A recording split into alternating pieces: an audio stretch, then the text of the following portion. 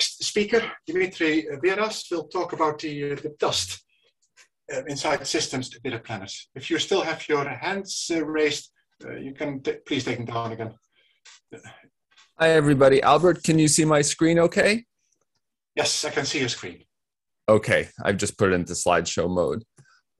Well, everybody, thanks very much for letting me talk at my first APN conference. My name is Dimitri Veras from the University of Warwick, and I'm happy to talk to you today about grain size distributions in planetary systems around asymptotic giant branch stars.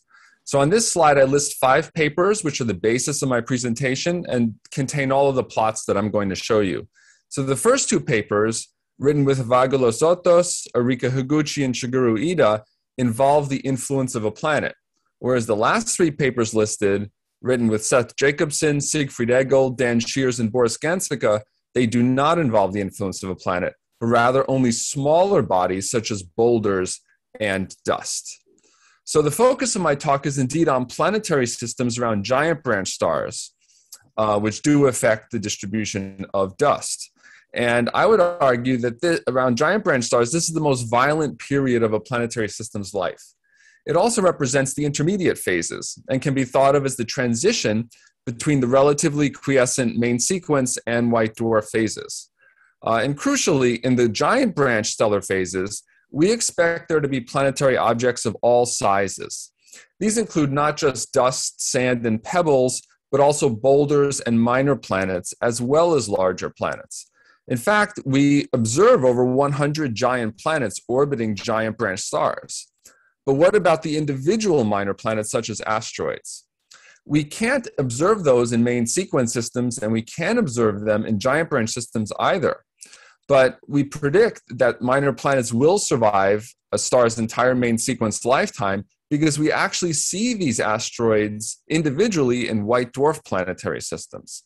And if they exist in white dwarf planetary systems, then they were present during the giant branch phases. So quickly, here are just 2 high-profile examples. And these examples help illustrate that these exominor planets, they are a reality.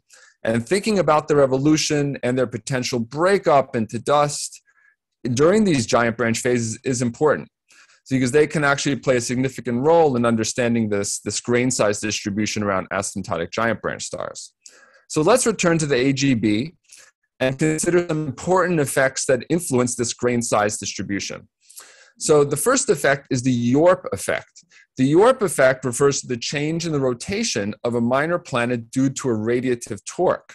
So very gradually, a minor planet's spin can increase and eventually cross a critical threshold and break itself apart. And when the minor planet breaks itself apart, it will create grains and dust. Now, the size of the minor planet for which the Yorp effect acts are shown in the red circle. These sizes correspond to bodies with radii in between about 1 meter and 10 to the 6 meters, effectively boulders and asteroids. And in fact, the long-term consequences of the Yorp effect are seen in the solar system. However, the solar system contains just a 1 solar luminosity star. In AGB systems, the luminosity of the stars can reach up to 10 to the 4 solar luminosities. And so these AGB luminosities would effectively supercharge the Yorp effect. And in fact, the AGB stars would easily spin up boulders and asteroids to break up speed without the help of any planets. So here's a plot of spin versus time since the star turns off of the main sequence for 5 different initial stellar masses.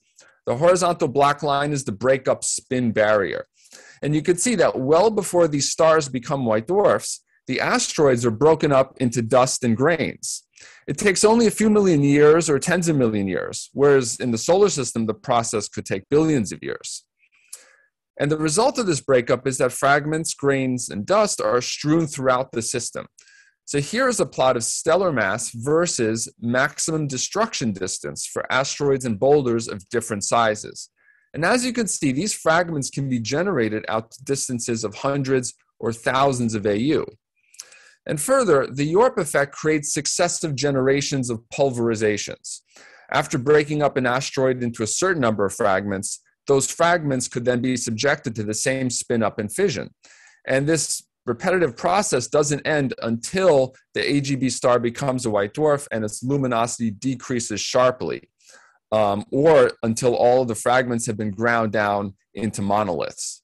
So for example, on this plot, you see 4 successive generations of asteroid fissions as the AGB star's luminosity increases. And the failure spin rate changes as a function of boulder size. But although this failure rate increases each time, the increasing luminosity of the star is great enough to break apart the fragments into dust. And then the next question one may ask is, well, what happens to these fragments? Well, the answer depends on the size of the fragments. If they are boulder or asteroid size, then the fragments would be subjected to another radiative effect known as the Yarkovsky effect. Now, the Yarkovsky effect describes how objects are propelled by anisotropically re-emitting absorbed radiation. And the resulting drift in the orbit is usually over an order of magnitude stronger than the more commonly known Poynting-Robertson drag, or PR drag, which acts on dust. And now in the solar system, the Yarkovsky effect is observed. However, again, the solar system contains just the one solar luminosity star. AGB stars with much greater luminosities supercharge the Yarkovsky effect, and so much so that the supercharged Yarkovsky effect can propel intact boulders or asteroids to distances of hundreds of AU. In our simulations, we included the influence of a planet as well as the Yarkovsky effect, and found that the speed of the boulders allows them to bypass the planet's orbit with little disruption. Here what you see are asteroid evolution tracks in semi-major axis versus time throughout the asymptotic giant branch phase. A few of the asteroids just get temporarily halted in resonances with the planet before continuing on their way. And the Yarkovsky effect can easily break apart these resonances. So here's an example where the Yarkovsky effect propels boulders and fragments inwards rather than outwards, because any direction is possible based on the shape and properties of the asteroids, of the fragments. So the path of the planet here is marked, and the plot illustrates semi-major axis versus time from the start of the asymptotic giant branch phase. And you can see here that the planet does disrupt the orbits of the boulders, but not by much, and really only by different times. So given the Yarkovsky model adopted here, the planet merely delays the paths of the asteroids by tens or hundreds of millions of years. But what about the dust and grains, which are subjected to PR drag, too small to be subjected to the Yarkovsky effect? In this case, if a planet is also present in the system, then we can apply the equations from the photogravitational restricted three-body problem with a variable stellar luminosity as a function of time. So in the photogravitational restricted three-body problem, one has the star, the planet, and the dust grain. And the forces involved are gravity, mass loss from the star, and changing luminosity from the star. So I'll now show you some results of these calculations. So plotted here is the Jacobi constant, which you can think of as a measure of energy, versus an x-coordinate in units of semi-major axis for particles in a one-planet system containing a two-solar mass star. And in the restricted three-body problem, the star characteristically is at x equals 0, and the planet occupies x equals 1, which is why you see these bilobe black features around x equals 1 and x equals minus 1. And the left panel contains a Jupiter-like planet, whereas the right panel contains an Earth-like planet. And the different colors on the plots correspond to different types of orbits of the dust for different energies. So for example, the dark blue corresponds to particle collisions with the star, and the light blue corresponds to escape from the system, which occurs for an exo-Jupiter, but not for an exo-Earth. And the green regular regions correspond to orbits around the planet, orbits around the star, or circumbinary orbits around both the planet and the star. Now these plots are for grains with a radius of 10 millimeters. When the radius size is increased to 50 millimeters, here is the result. Here, the green regular orbit region is significantly expanded, meaning that a wider range of particle energies can accommodate grains that remain in the system. Also, some chaotic orbits, which are in yellow, begin to appear in the left plot. And as you can see, these yellow chaotic orbits are not distributed uniformly in this phase space. Now, we can also consider the types of orbits as a function of stellar mass as it decreases throughout the RGB and AGB. The stellar mass appears on these plots on the y-axis. Here, the initial given energy is fixed for a 10 millimeter radius grains, and what is varied is the stellar mass. So as you look at these plots, you may envision that some of these grains are freshly generated at different times from, say, the Yorp effect or collisions with the planet or micrometeorite impacts. And these simulations make no assumptions about the origin of the grains, just what the character of their orbits would be at different times during the RGB and AGB. And finally, we can consider how the character of the orbits change for fixed energy and location as a function of time, as you see here on these time wheels. And these are for 50 millimeter radius grains. We begin at the start of the RGB and traverse clockwise until we reach the tip of the AGB. And these wheels demonstrate how quickly the orbit types change, and also the importance of demonstrating when the grains are generated at particular energies. So in conclusion, my collaborators and I have considered a variety of different effects which help determine the grain size distribution and location around AGB stars. The initial conditions of the planetary system are crucial.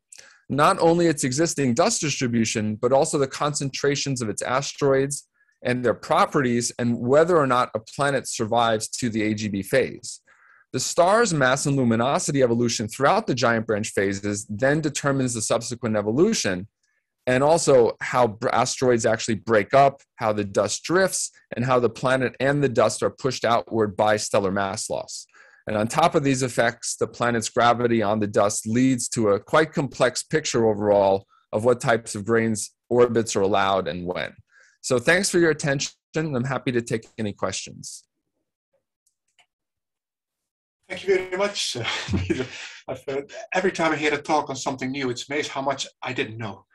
So this is all new to me. There was a question already from Nagbendra, who's got a hand up. Yeah, so yeah, I found this talk really stimulating, of course, because as Albert said, I didn't know much about this, but I've been working on protoplanetary objects and looking at the kind of dust continuum from them, amongst other things, and I find that the